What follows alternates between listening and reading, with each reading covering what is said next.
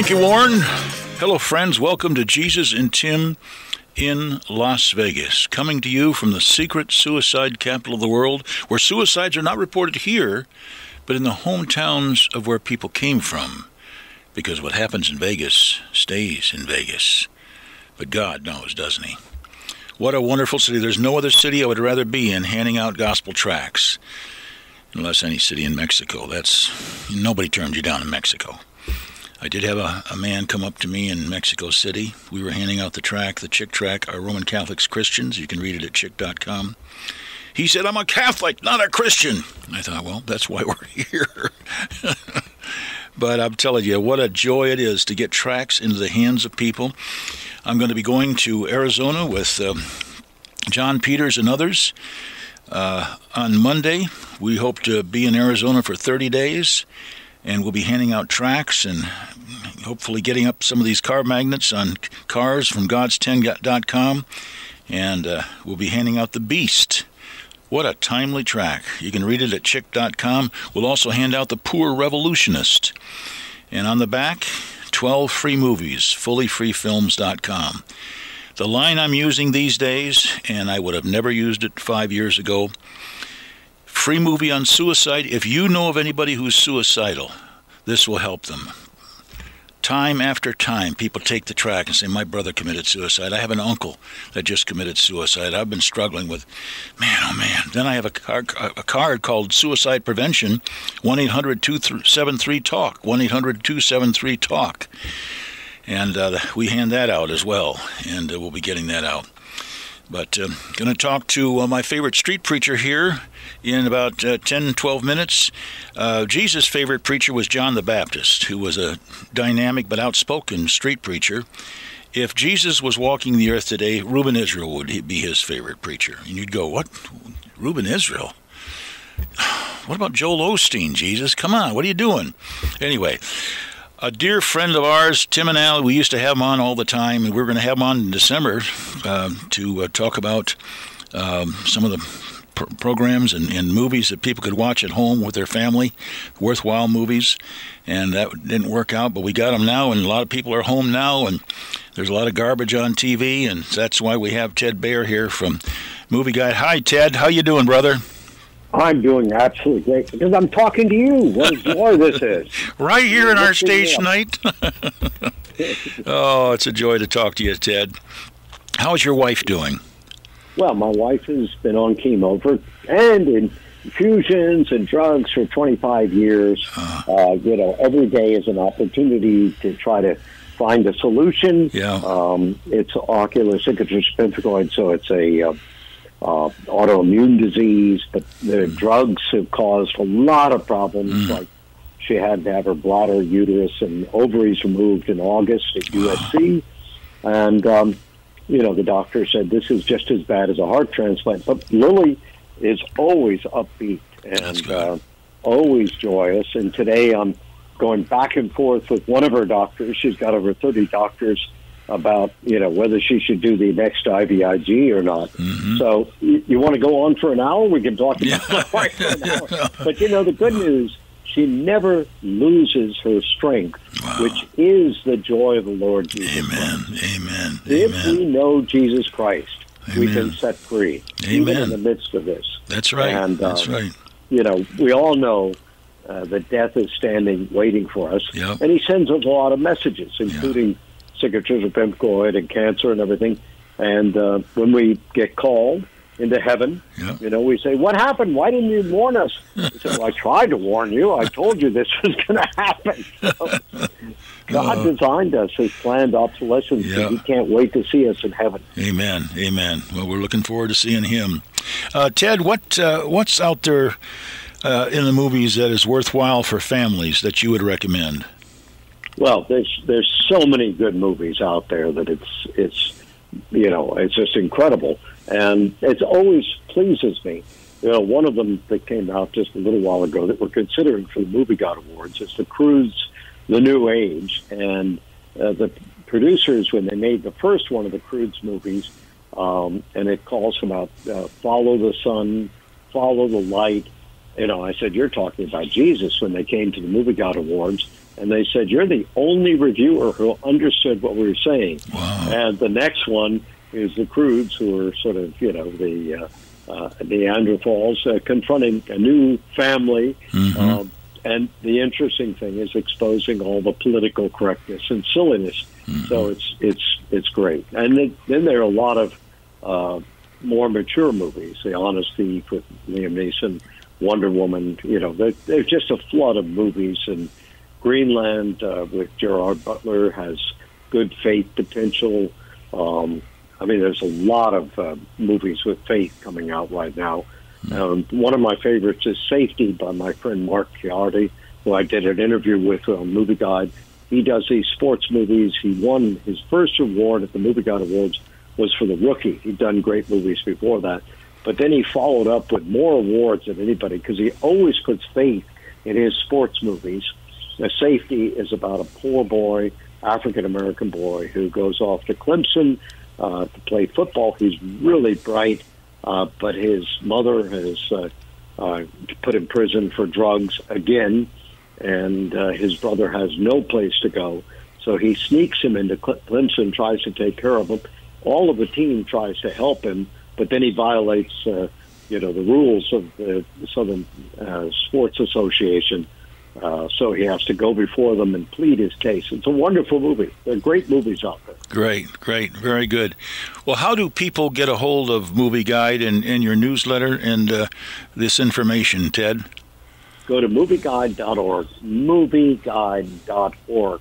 And, Tim, I've got to tell you that, every year, maybe this year we'll have to cancel, we do a big award ceremony. And you're always invited. Well, thank you. Hollywood is pretty much shut down this year, so we were going to do it on February 19th before the Oscars. Then everybody had to move because they shut down Hollywood. Everything's boarded up. The theaters are boarded up. It's amazing. And so now it's April 9th.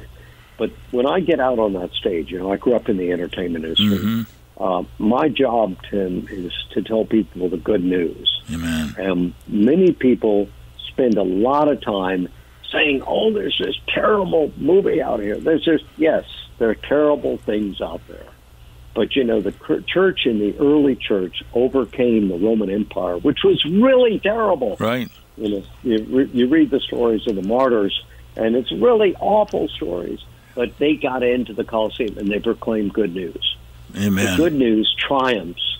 And if we focus on the good news, that God loves us, that God has a plan for his life, that you're doing the work of the gospel in Las Vegas, that we can come out and tell the people in Hollywood who win our awards. Some of them are now producing the Biden, inauguration and stuff. They're not on our side politically, but I want them to be on Jesus' side ultimately. Amen. And so Amen. I've got good news for them, is that if they do movies with more faith and values, I'm sorry to talk too much, they'll make more money at the box office. Amen. Amen. And believe it or not, Tim, because everything's moved to streaming, the New York Times just released a list of the top movies streaming and programs.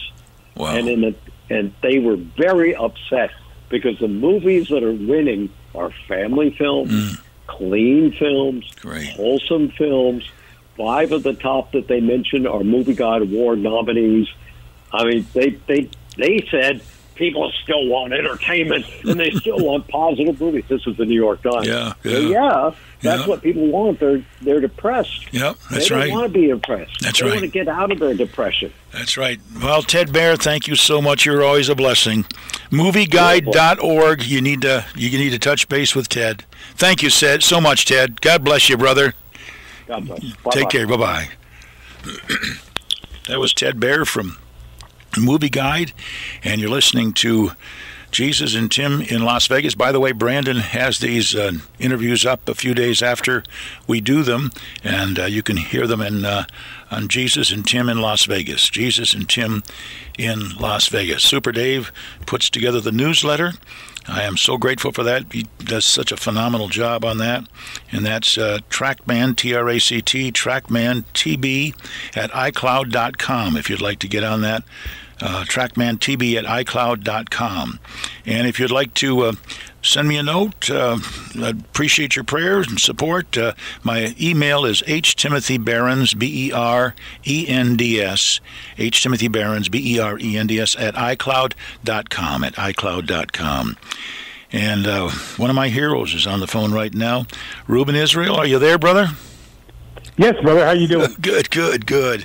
Oh, my. I just went to that SOPA convention. I had the opportunity to share again and meet with those fellows of like mind. What a blessing it is to be with those folks. And what were your thoughts on the convention?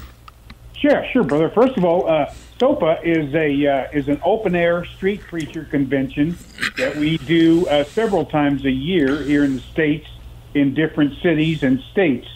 And so we had it in Tennessee.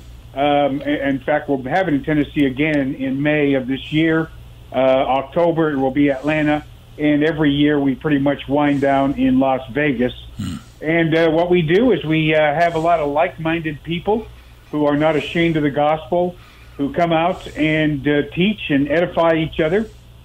It's amazing because many of those people that are teachers there at this conference have actually been arrested for their faith. We've had free speech attorneys there. You know, a lot of people, Brother Tim, don't know that in America you can actually get arrested for preaching Jesus Christ. It's amazing. Oh, wow. There are a lot of people that are expecting Joe Biden to be inaugurated, but I still believe in a great God. I think God can perform miracles. What are your thoughts on all this that's going on? Actually, brother, I'll be leaving Monday morning to Washington, D.C. We've been having banners out there since the 80s. And so inauguration is definitely an event that we go to and preach. And again, we're there not to side with any president. We are there to simply say, we've all just witnessed the president, whoever he is, putting his hand on a Bible. And that same president is raising his hand saying, "So help me God." So as Christians, we're reminding everybody what the Bible says about a nation that can be blessed and a nation that can be cursed. And so it's good. We do mix a little bit of politics within our preaching. A lot of people may not like that, but we do, Tim, have First and Second Kings in the Bible. Right, exactly. And that is politics. God is involved in politics. Well, if there are politicians that favor the killing of God's creation in the womb, shouldn't we speak out against those politicians? Yes, brother. I find it very difficult for anybody who calls himself a Christian and votes for the Democratic Party to allow for abortion, to allow for same-sex marriage, and it appears that it's not just the issue of an abortion. They're now going right up to birth, where they could abort that child. Yeah. What do you think about the Pope supporting Biden? I thought the Catholic Church was pro-life. Yeah, they are. In fact, brother, we go to abortion clinics quite a bit in different cities as well. And there's always a Catholic or three out there doing the rosary. And, they do say one thing, but they've been known to practice something completely different. Yeah. So I'm really not surprised. It's obvious that the Catholicism is losing members. And I think the Pope, rather than listening to God, he wets his finger, puts it in the air, and whatever way the wind's blowing, that's where the anointing is going to come from. Yeah. I did an interview with Richard Bennett years ago. He had been a Catholic priest for 22 years, and I asked him, I said, when you went to the seminary, were there a lot of homosexuals? He said the seminary was loaded with homosexuals. National Enquirer just had thousands of priests in their archdiocese mentioned. These are priests that molested children. And yet, it's not in the papers. It'll be in something like National Enquirer, but not in the papers. And, of course, if they're putting somebody's name in there and that's not true, they lose a lot of money. Why do they allow this pedophilia so much in the Catholic Church? Why can't they do something about it?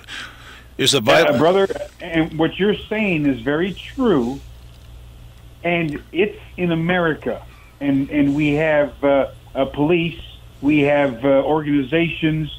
My concern is, what are those priests doing in a third world country where they have nobody to protect them? Yeah. I mean, they here in America, even when we do out these guys, they get upgraded to the Vatican.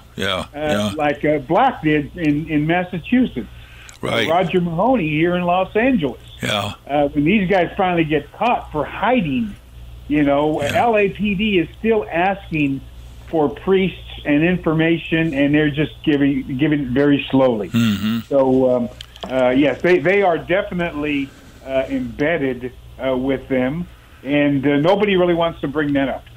My pilot friend Mike and I have been in 27 Mexican cities, all the border towns, all 19 border towns, the capitals of all Central and South American capitals, with the exception of Venezuela and Brazil. We tried to get into Venezuela, get a visa, we couldn't do it. But not once have we ever had a Catholic priest or nun come up to us and yell at us. We've had them take the tracts and read the tracts, but they've never complained about where. It's totally exposing Rome and presenting Christianity.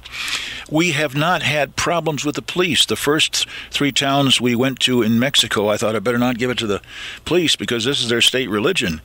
And in Mexicali, I noticed that 3 of the priests were looking at me in this marketplace. I thought, I better go over there. Buenas tardes, vaya con Dios.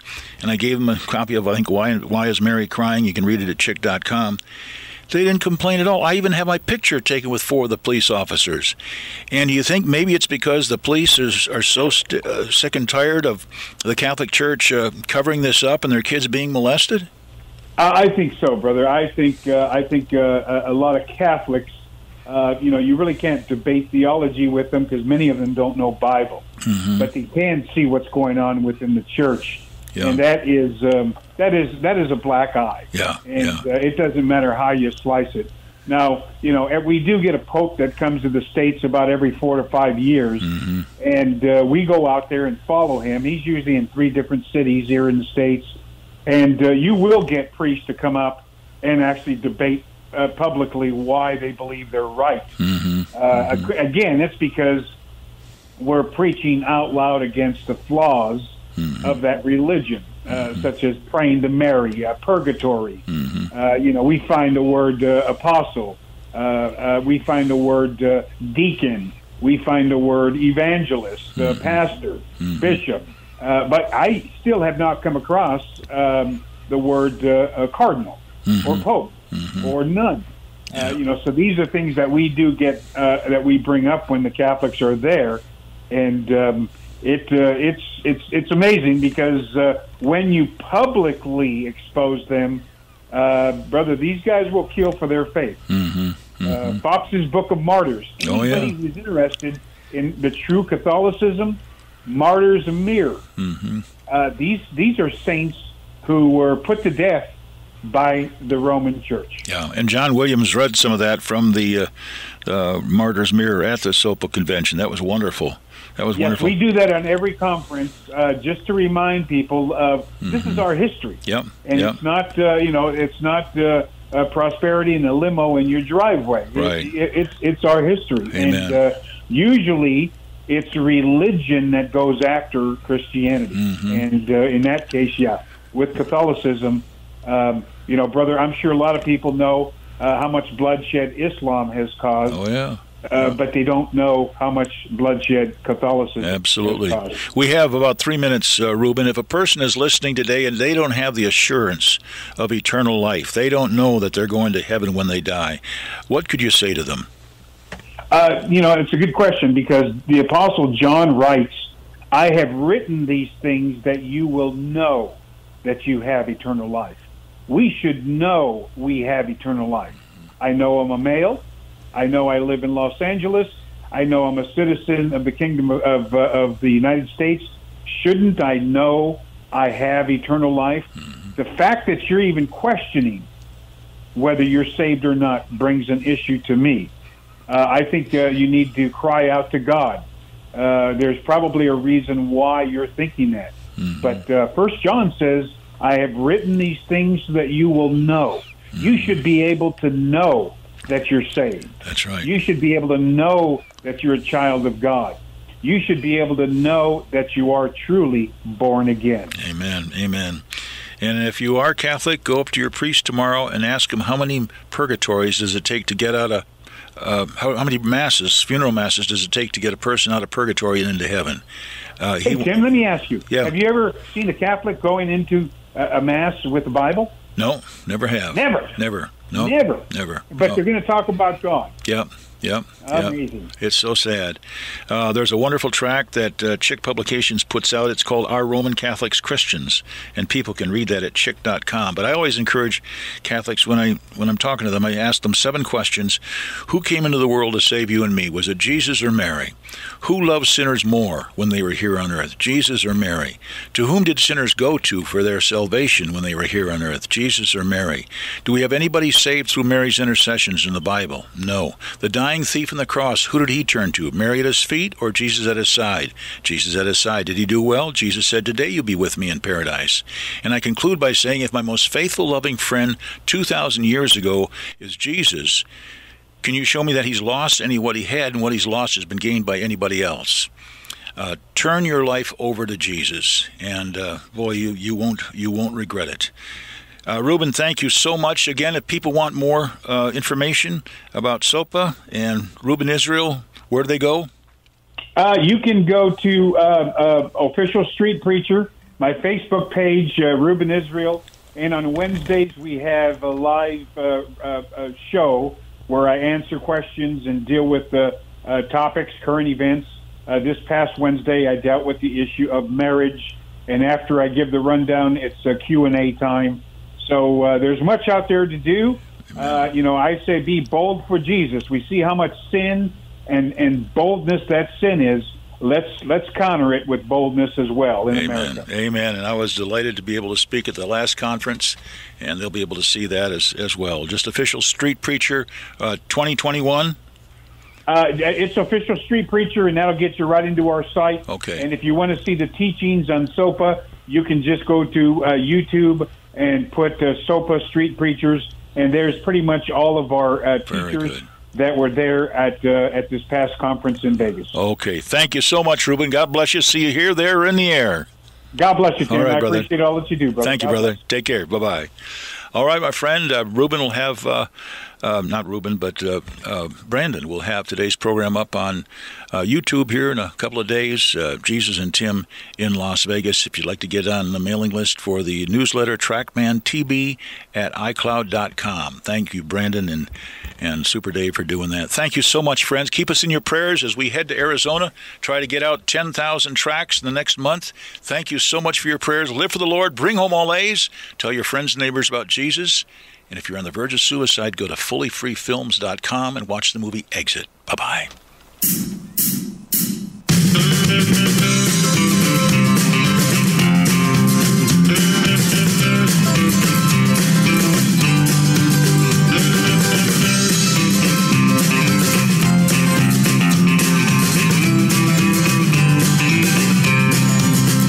Give me oil in my lamp, keep me burning. Give me oil in my lamp, I pray, hallelujah. Give me oil in my lamp, keep me burning. Keep me burning till the break of day. I will sing Hosanna, sing Hosanna, sing Hosanna to the King of Kings. Sing Hosanna, sing Hosanna, sing Hosanna to the King. Oh yeah.